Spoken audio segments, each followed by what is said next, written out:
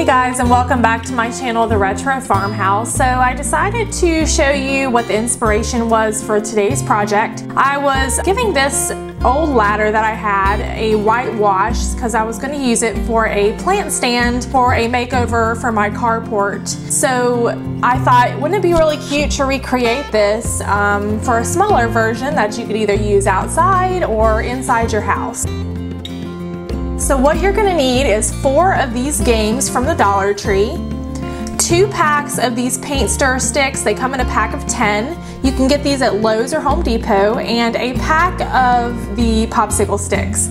And as always, another cookie sheet from the Dollar Tree. So what I'm doing here is I'm gonna take these and I'm just measuring them about 9 inches, all of them, and this is where I'm gonna make my cut. And you end up using 18 sticks in total for this project.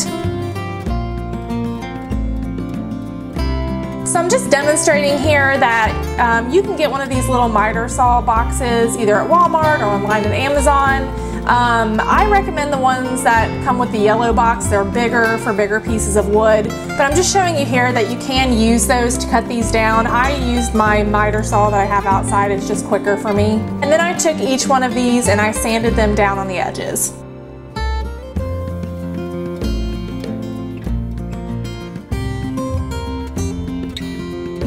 Next, I'm just going to take my E6000 and hot glue, and I'm going to attach each one of these on the ends. And then I also take some hot glue and I apply a popsicle stick there as well to create some more added support.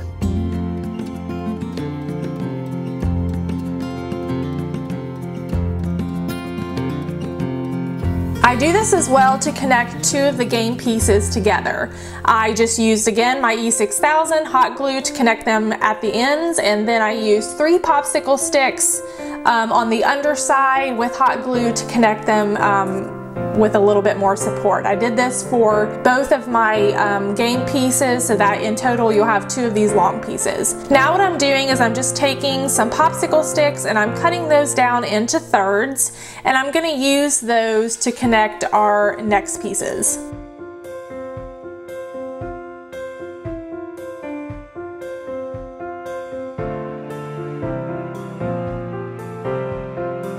Now I'm taking 2 of our long pieces and I want to connect those together. So again, same process. I'm going to use my E6000. You could also use wood glue for this and just some hot glue.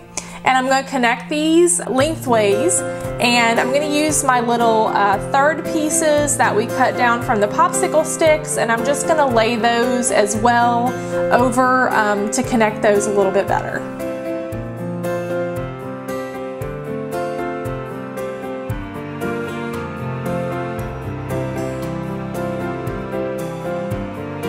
In total, you should end up having 5 of these sections.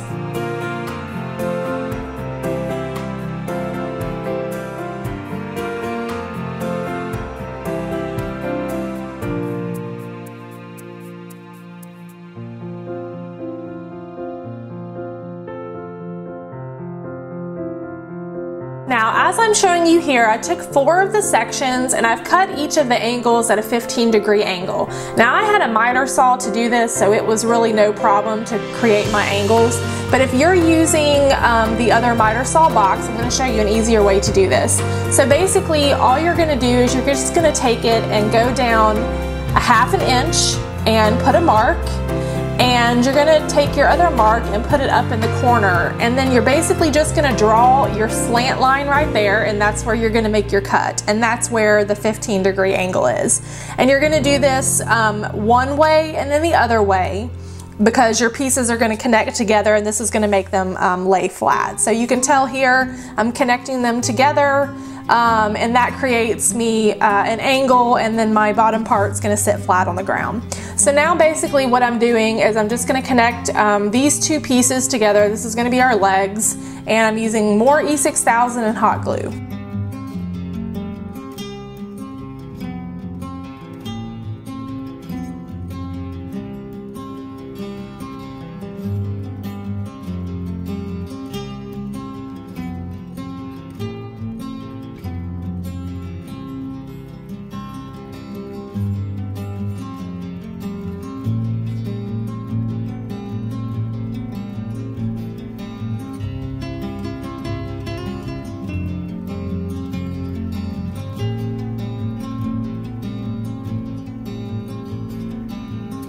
Now for one of our game pieces that's connected together, what I'm going to do is I want to cut this one a little bit smaller, because if you ever look at a ladder step, one of them is an overhang on the top, and then the one that comes down from that is usually inside both of the legs. So I'm going to make a mark at 10.5, and that's where I'm going to cut my piece.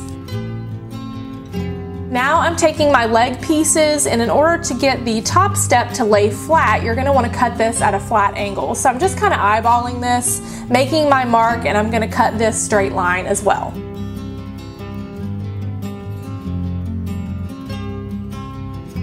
Now I'm going to take my Waveryly Chalk paint in the color Celery, and I'm going to apply this all over my piece. I ended up using 2 coats over all of this.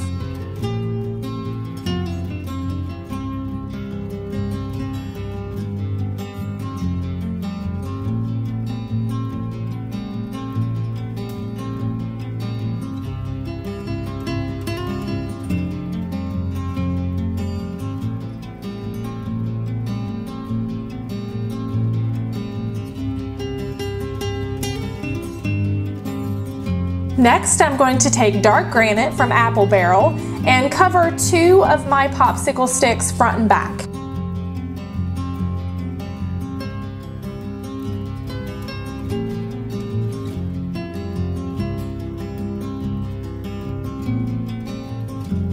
Now I'm going to take some jet black, and I'm just going to dot this all over. Basically, if you've seen my other videos, we're creating another little galvanized look. These are going to be the pieces that are going to go on the sides of your ladder.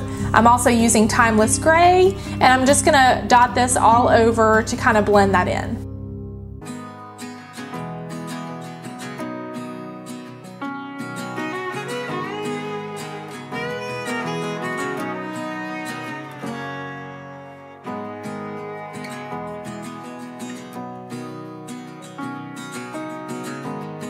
Next, I'm just going to use a small piece of my tray.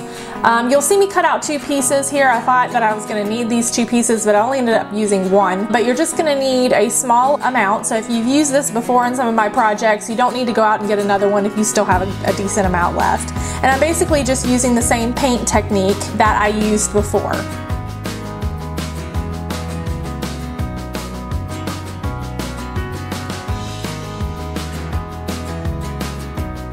I decided I wanted to place some words on my ladder, so I'm using this stencil I got off of Amazon. I'll link that below if you're interested.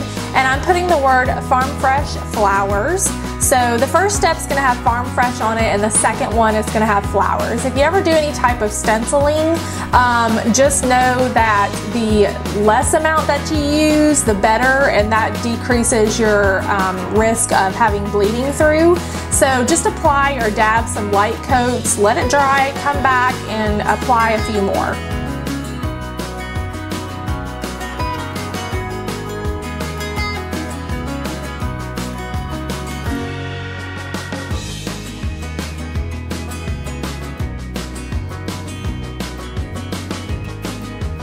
Now I'm just going to eyeball where I need to put the inner step.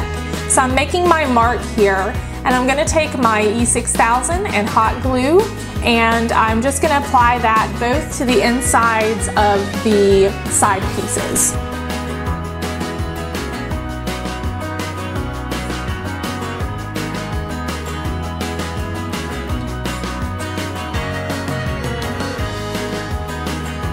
Now I'm just going to do the same thing for the top. I'm going to take my top piece and use E6000 and hot glue to secure this as well. And you will have a little bit of an overhang on each side.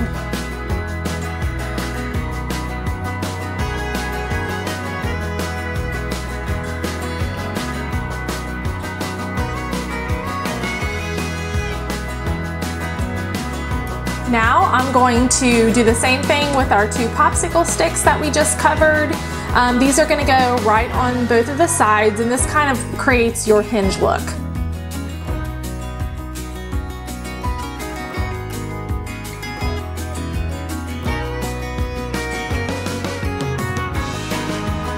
Now I'm just taking a small piece from our tin that we just covered, and I'm basically trimming this down, and I'm going to fold this around our edges and hot glue this on. And you're going to want to do this to both sides of your top step. Now I'm taking that 5th remaining piece that we had made from our sticks, and I've cut that down to the length on the back side, and I'm just applying that with some more hot glue in E6000.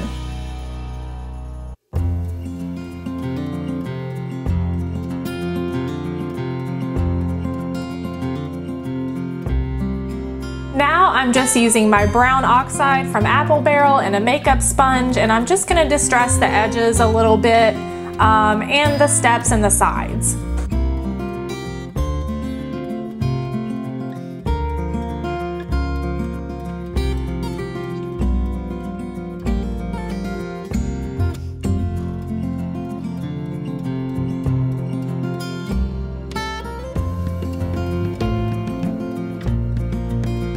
And here's how this piece turned out. I'm going to end up using this under our carport side entrance to our house, and you can really put anything on this. I just paired this with a little jar with some Walmart greenery, and you can also see the larger ladder in the background. I also paired that with some plants, but I just thought this added a really cute little accent. If you don't have one of these, you can make this one, have it outside on your porch. You could even put it inside somewhere as a decorative piece and put like a sign on it, or maybe even hang off a little wreath off the front. Really, it's a versatile piece, and it cost me probably less than $6 with everything I currently had. I just want to thank you guys again for subscribing and watching our videos, and hope to see you guys again next time.